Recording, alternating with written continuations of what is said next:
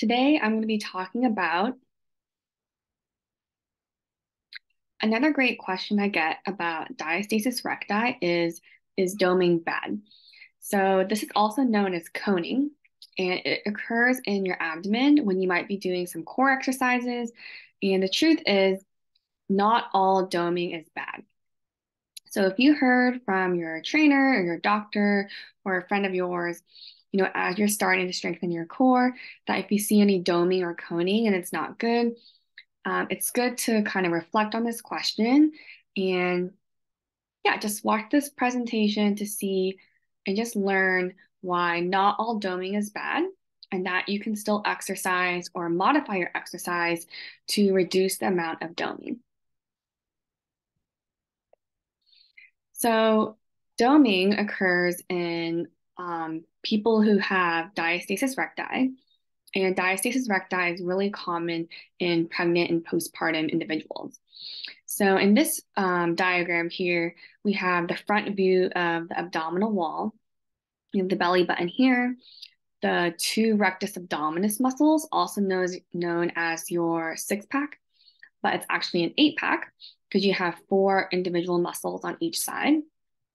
And then this tissue in gray is the linea alba, and that is connective tissue that connects those two abdominal muscles together.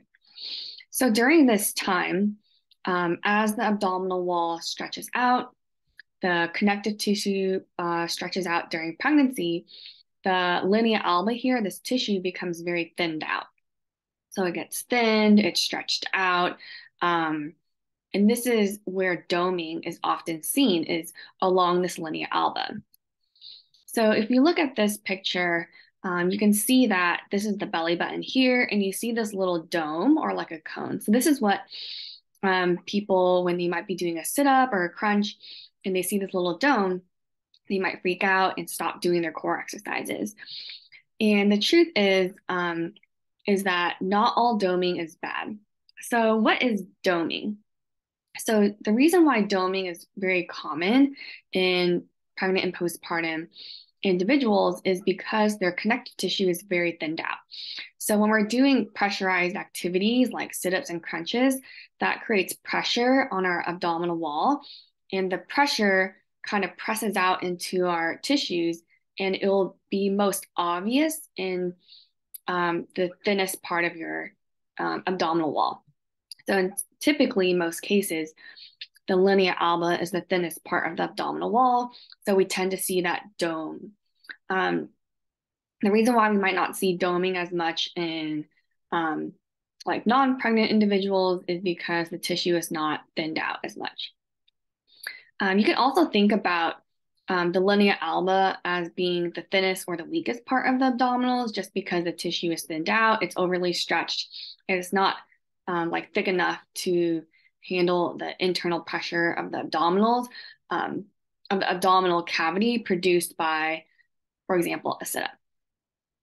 So this picture shows that doming occurs in the linea alba.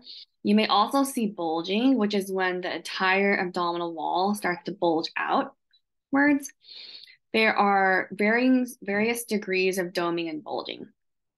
So you can have a little bit of bulging or a lot. You can also have doming and bulging at the same time. So in this scenario, we see both. Again, a little bulge and then the dome occurring at the linea alba. Not all doming is the same. So you may have a little bit of doming, you can have a lot of doming, you can have soft doming. So let's say I were to put my fingers and kind of sink my fingers and poke on this dome. It could be kind of a soft bounce or it could be firm.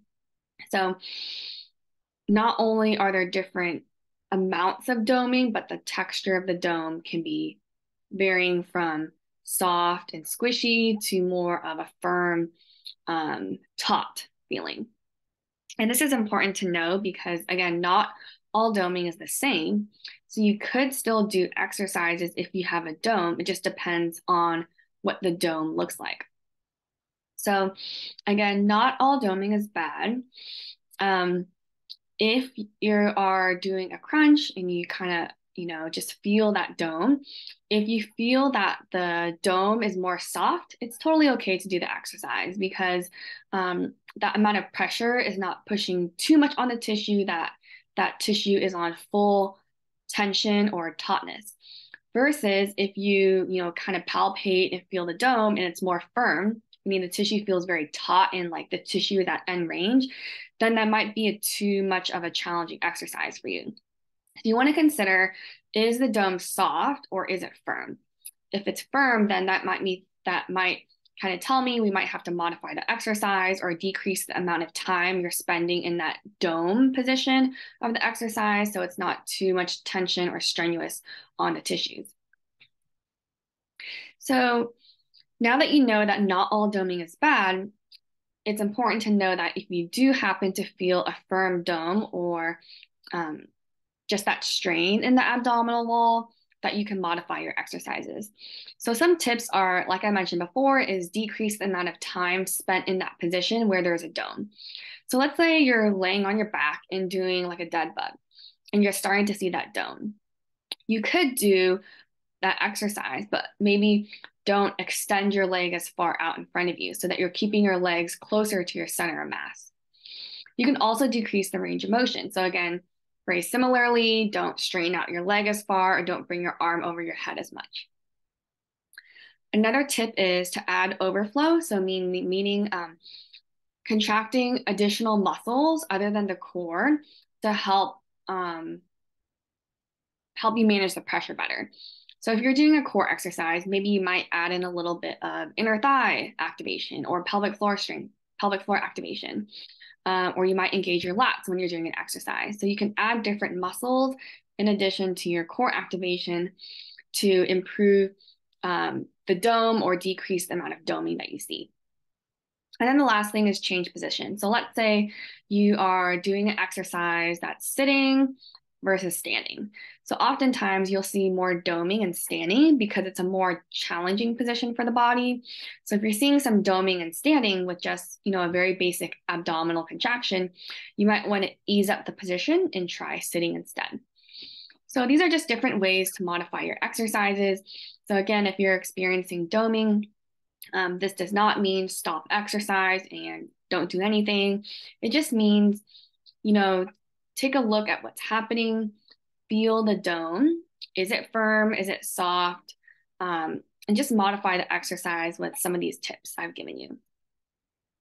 So again, if you have any questions, please feel to reach out. It's important that with diastasis recti that you're getting good, guidelines and tips and cues just to help manage pressure well and to do the exercises correctly to have an optimal recovery with diastasis. Feel free to follow me on Instagram. I do post a lot of videos on diastasis recti. It's something that I'm very passionate about and honestly one of my favorite diagnoses to treat.